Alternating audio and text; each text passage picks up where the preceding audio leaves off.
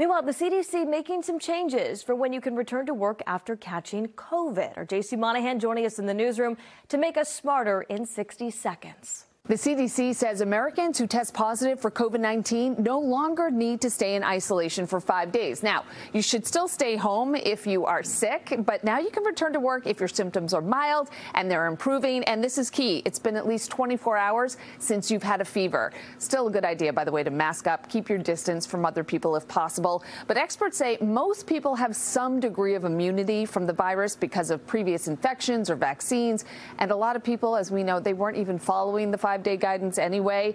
This is not the first time U.S. health officials scaled back their recommendations for isolation. If you remember, the original guideline was to stay home for 10 days, but they cut that in half back in 2021 for people who didn't show any symptoms. There are some exceptions we need to note here. Employees at healthcare facilities, including nursing homes, you have to stay home for at least 7 days after the first symptoms appear and then test negative within 2 days of returning to work. In the newsroom, I'm JC Monahan.